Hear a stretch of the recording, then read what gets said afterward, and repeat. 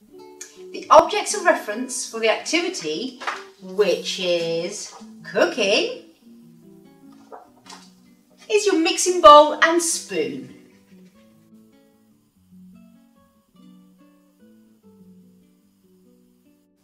Good morning. My name is Claire, and today we're going to be making a peach cake.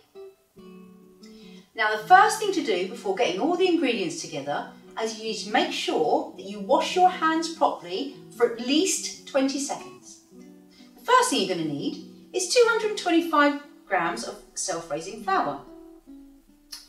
Then you're going to need 225 grams of caster sugar. You're going to need to have a tin of sliced peaches. You're going to need to have 225 grams of softened butter or margarine, 4 large eggs, and a teaspoon of vanilla extract. So firstly, you need to make sure you've got a sandwich tin greased. Next, you need to mix the butter and the sugar together. So first of all, we're going to put a bit of sugar into the bowl. And now we're going to place the butter into the bowl.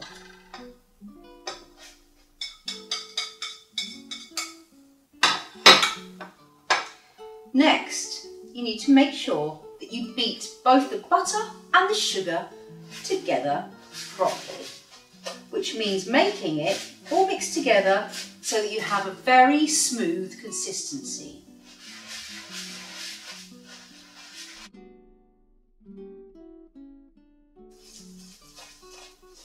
Okay, now after that's been beaten together a little bit, you need to add your eggs. And you need to add the eggs one at a time.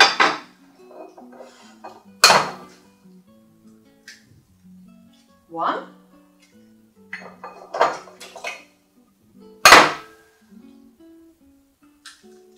2,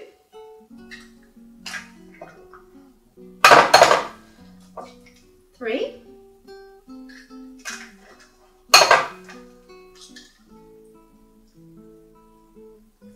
and 4.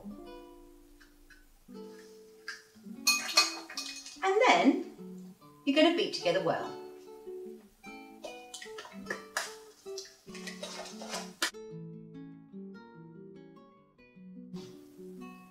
Okay, so after you've beaten the eggs in, that's lovely, you're now going to add 1 teaspoon of vanilla extract. Now, this is up to you whether you use this or not. Some people like to use it, some people don't. But we like to have a little bit of that in our mixture. Fantastic. Okay, the next thing we need to do is we need to add the flour. Now, I've got my little sieve here, and I've also got my flour. So I'm going to put a little bit in and basically sieve that in a little bit like that. A little bit more. You don't have to use a sieve, but it's quite nice sometimes that to make it as fine as possible to go into the mixture. Okay, there we go. Just give that a little bit of shake like that. And then after we've done that, we're going to then mix it all together once more so that it all comes together lovely. So, once again, you take all of your mixture and mix it all together.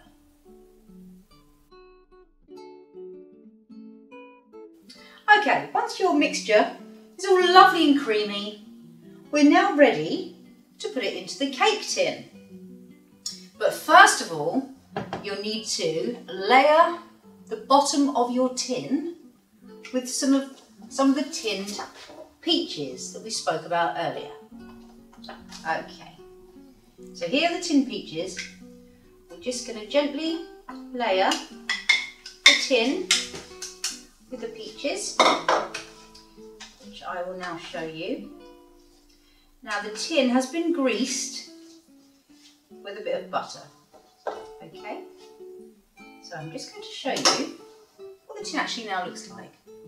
So now you have the tinned peaches at the bottom. Okay. So now we're ready, all with our lovely mixture, just to layer it all, just pour it all over the peaches, like so. Okay, let's get that all out. Just going to lay it over the top. That's right, all over the peaches. Make sure we get every single last bit of mixture out. You don't want to waste anything after all the effort we put into it. Okay, and there we have it. So, I'm just going to lay that over there like that.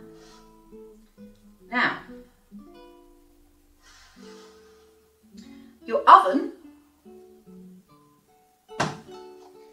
would have been preheating. So your oven would have been preheating to 180 degrees.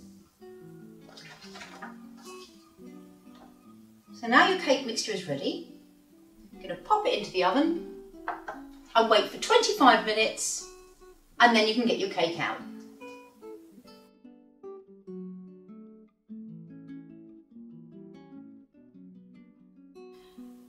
Okay, so I've washed my hands for 20 seconds. We're now going to take a look at the peach cake that we made earlier. So we need to turn it upside down. So put it onto a plate, turn it upside down. You might need a knife just to help you run it along.